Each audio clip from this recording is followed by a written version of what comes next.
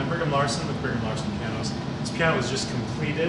It came in a little while ago, and then we totally refurbished it. We redid the outside into this beautiful satin. It looks gorgeous. I would say that actually turned out amazing. It far exceeded my expectations. So, like the exterior on this piano, I would probably give it an A, not an A plus, but I would definitely give it an A. It just looks really, really nice, and you have to look for blemishes. So frankly, I think unless you were looking, you'd think that it was a brand new piano. So 1988, not bad. This is a 48-inch piano, which I've long recommended to people as kind of a great place to start for when you're looking for like a real piano. Below that, I mean, the piano's great, and I would actually much prefer a smaller piano to a digital piano. I would take a little tiny spinet over a digital piano, like really sincerely I would. But if you want an upright that really has some good tone, some good punch, ability to project, and really express yourself a little bit better, I've long recommended 48 inches is the minimum size, which is what this one is. Okay, so not only did we redo the finish, it also has brand new keys. All of these white keys are all brand new, and then we also refurbished all of the inside. So what that entails, it's a pretty extensive process. It's a process that I came up with over the years. I've been working on pianos now for 25 years, and I've come up with it over the years, and just kind of kept adding things to the checklist until I think I'm happy with it. But I probably said that 3 or 4 years ago.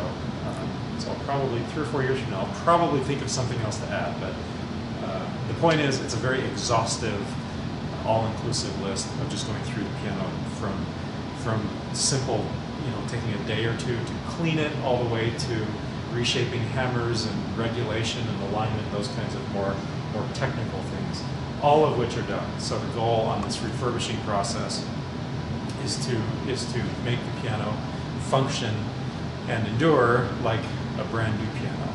So I've just seen a lot of success with that offering over the years to the piano buying public, I guess,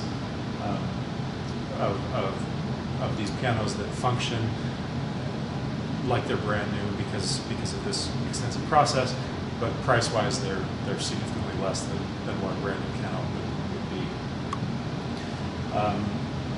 So all of that has been done on this piano, and actually this piano fits timeline-wise pretty well. It's maybe a little bit overdue. Being in 1988, I guess that makes it a little bit over 30-year-old piano. What I have long advised people is that pianos, they last forever. They last for many decades, but of really excellent use, they have about 20 to 25 years, after which they need at least some level of refurbishing. They don't necessarily need the extreme, extensive version that we do here to our pianos, but they need some level of refurbishing. And so this one has had that done, and now I would say it looks and it functions like new.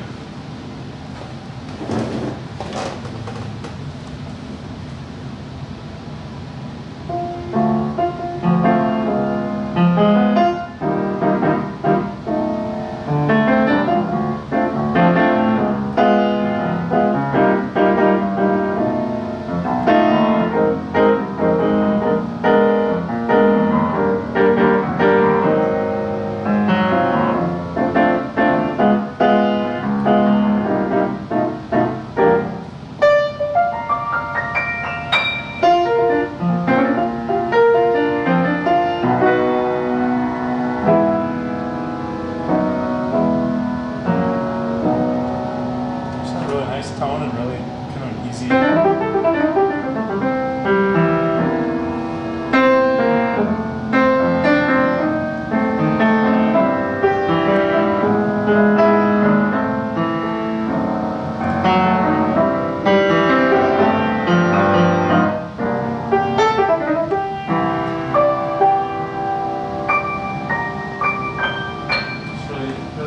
touch.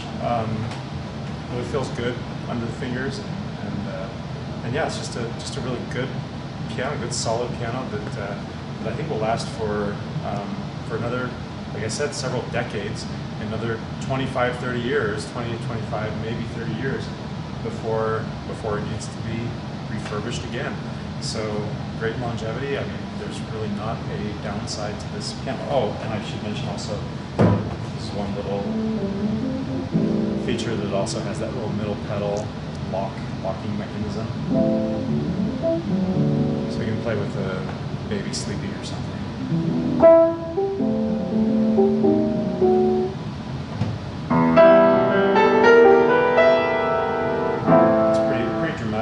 Difference. Usually not as much of a dramatic difference as it is on this one.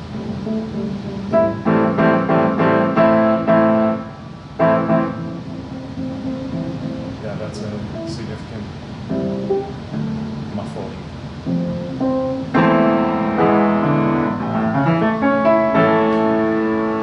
Yeah, good little piano.